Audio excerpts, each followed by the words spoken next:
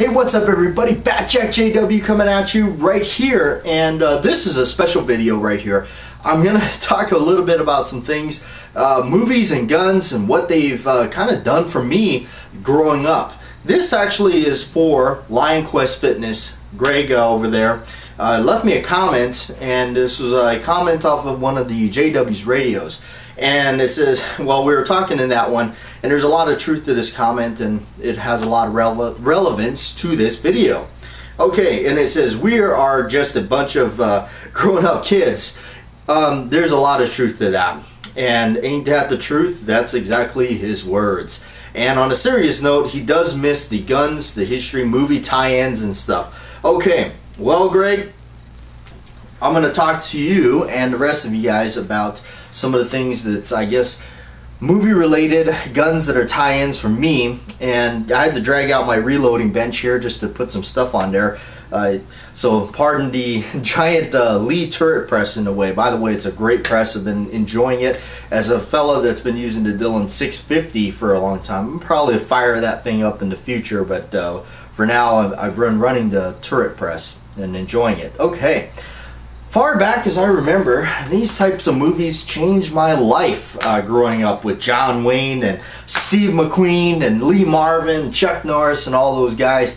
Growing up with that stuff really had a big impact on me, and I owe that to my father. My father, when I was at a young age, very, very young age, instead of watching cartoons, which I did that too, but we also were watching Dirty Harry and James Bond and of course the original James Bond stuff, Sean Connery and Roger Moore, that kind of thing. Alright, so I think most of us know that it's because of James Bond is why a lot of us know the PPK or the Walther PPK and want the Walther PPK. I myself want a Walther P99 because of Tomorrow Never Dies with Pierce Brosnan and such. But no, there's no joke that I definitely own the PPK because of James Bond, because I saw Dr. No one too many times. Movies such as Steve McQueen and a Bullet, and what that did for me, which was wanting a 1897 Winchester shotgun because of that movie. The Getaway with Steve McQueen, that one, and then of course John Wayne. I grew up watching John Wayne a lot, and that really just, ever since I first saw it, I had to have my own 6-gun with the aged yellow ivory type style grips on there, because that's what he is known for having in all of his films, pretty much from the mid-60s and on. That's his iconic look right there. And being a guy that I am, got really obsessed with things, and I wound up making my own. As you guys been around my channel a lot, if you've been hanging around the channel, seeing a lot of the videos, you know I've custom made those grips, and it took me a long time to get it down, but I wound up doing it. Anyway, so stuff like a recent acquire, a Winchester Defender shotgun right here, although not the same one that Steve McQueen used in The Getaway, which is the K1200 High Standard Riot King, I believe they call it, or Sport King Riot Gun or something. But this is a very similar shotgun. When I saw this, I just had to have it. It's the classic style that I like, the wood and blued steel. Nice big corncob style pump on it right there. Really nice. I always like that. And of course, I'm a big sucker for wood and blued steel. And of course, it's a 18.5-inch barrel. Barrel comes right up with a magazine tube. It holds about 7 shells. And yeah, why did I want this thing? Because I saw The Getaway a lot. And I'm still looking for the High Standard. And funny story is I actually saw one, and right one before I could get my hands on it, somebody had bought it before me. The following gun show, I picked up that one because it kind of looks like it, and you can get away with being the getaway gun. Alright, so other things on here. What is the other influential movies that impacted my gun buying? And honestly, I'm the kind of guy that, yes, movies do impact my gun buying a great deal. I've never been one to really buy a gun just because it was you know, I guess tactical or something. No, like a Model 29 Smith & Wesson, big old end frame 44 Magnum, most powerful handgun in the world, and it could blow your head clean off.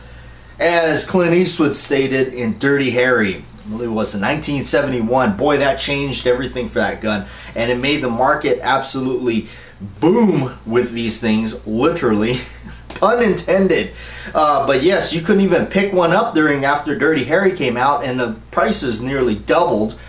So a long way from what Elmer Keith did in prior to 1955 when they first came out with them, because of Elmer Keith getting together with Remington to build the cartridge, and then Smith & Wesson to build the gun. So yeah, nobody really had an interest until old Dirty Harry came out, and of course we can thank John Milius for that. John Milius is the writer, and he is one of the few left-standing pro-gun guys in Hollywood. Way to go, John Milius. And always says, what does he say about Dirty Harry? He says, what lines did you write? All the ones you remember. Okay. Another one that really sets me back a lot is the Smith & Wesson Model 10 snub. This is a pre-Model 10, and I had to figure that out and learn a lot more and read some books. But this is a K-frame 6-shot 38 snubby by Smith & Wesson, pre-Model 10. It's got some older features on it. And what is this movie? It's called Witness with Harrison Ford in the 80s. Ever since I saw that, and I saw this, it really is a whopper of a snub revolver. Usually when you think of a snubby revolver, it's something that you could strap to your ankle. You could strap this to your ankle, but it would be very uncomfortable because it is a bigger gun. It's a K-frame, it's a square butt, so meaning the grip right there. And it's a 6-shot. Most of the time it's 5. You only get 5, but that one there is a 6. That's what really drew me to it, and then of course its size. I remember watching that movie over and over again when the Samuel Lapp kid pulls the thing out of the dresser, and just of course he's got really tiny hands. He's just a kid holding this thing, and it just boom, it just pops on the screen. It's amazing, and I've always been fascinated with that and searched this for a long time. Before I bought the pre-Model 10, which that's what I figured out it was later on, I had a Model 10-5. That was the gun, it's the gun, but there was certain features like the sights, the hammer, things that just didn't add up. Mostly the sights, mostly that barrel and that sight. There was something about that didn't add up in that movie. When I started researching a little bit more, I found out it was a pre-Model 10, a 5-screw. Those of you guys that know Smith & Wesson revolvers know what that 5-screw means. Actually, it originally had the diamond checkered, the diamond grips on there, but I went ahead, and because in the movie for some reason it doesn't, I went ahead and found these right here in a shop. These are just some plain ones without that. I figure store the diamond checkered grips away and keep them in good shape. I keep that one in good shape too. I don't shoot it much because it's just kind of a near and dear gun to the heart kind of a thing. So that's the other thing. A lot of people would chuck the old wooden grips especially back in the days of the Coke bottle grips or the end frame Smith & Wessons. Ooh boy, a lot of people that remember that regret getting rid of those with the prices these days. And let's step a little bit to some of the it's about as modern as it gets for me. A Beretta 92 FS. It's a military sidearm right now, but really, what does it mean to me? It means Lethal Weapon and Die Hard. I've actually done a video about that, but yes, Lethal Weapon and Die Hard, Martin Riggs or John McClane.